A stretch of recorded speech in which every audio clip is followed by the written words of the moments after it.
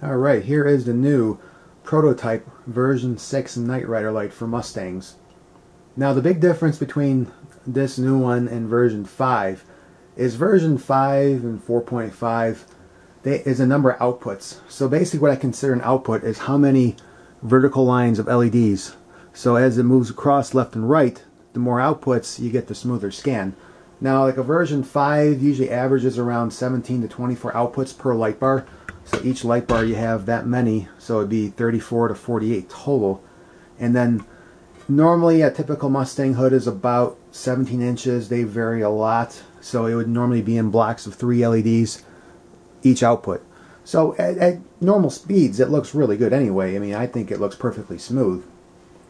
But when you want to go really slow, you definitely need to have more outputs, and that's where this one comes in. This one here actually has 48 outputs per light bar, so it's 96 total. So it is really, really smooth. You're basically getting one output for every single vertical row of LEDs going across. You can run it at crazy slow speeds. Okay, so here it is running at a pretty fast speed. I mean, even at the faster speeds, you'll see a difference between version 6 and version 5. You can't compare. I mean, when you have 48 outputs compared to 17 to 24 per light bar, that's a huge difference. But what you really see it is when you go with the slower speeds. Using my Android control remote here, I'll get it all the way down to the slowest.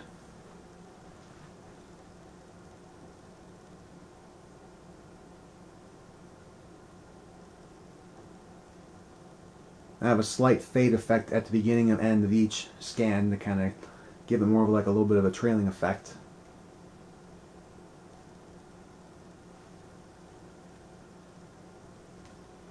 And it shows you it's really smooth. You get it back up to a higher speed. 10 speeds per scan, and the light does save every speed you set for every single scan. So once you set all your speeds, you're good to go. I mean, you can go back and change them later, but it will remember when you power off. Plus it remembers what scan you were on. This one here has 23 scans and 4 combo mode scans. Now it's 23 scans, but the first 3 are actually about the same scan. They have a little bit of difference. Now, making these lights over the years, this is the main Knight Rider scan, and I've had customers request 3 different ways of doing it. Right here is the first way, where when it goes back and forth, it completely shuts off on both ends. So it goes dark and then it returns on both sides. So let me connect again. So I accidentally closed out my mode here. So okay, that's the one that shuts off. I go to number 2. Now this one, basically the outside corners shut off, but when it returns to the middle of the hood, it basically stays on and pulses back out. And then of course the third one is the opposite.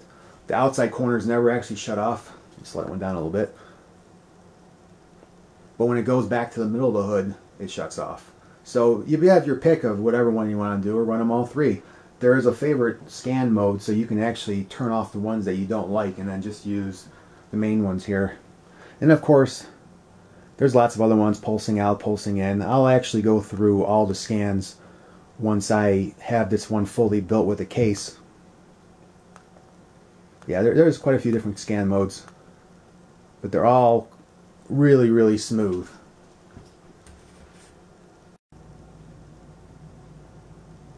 Alright, the final point to really touch on is with all the changes, with all the outputs, it comes with a couple prices. There's a couple negatives about doing that. Number 1, it doesn't have as many scans as version 5 because I can't do a scan that goes from one bar to the next bar and back. I'll show an example of that.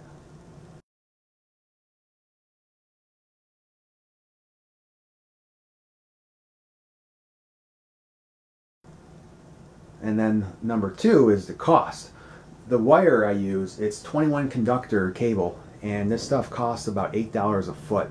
Now it takes me about an extra 12 feet of wire to actually build this light, so you do the math, it's over $120 of just wire alone. I mean, copper is ridiculously expensive right now.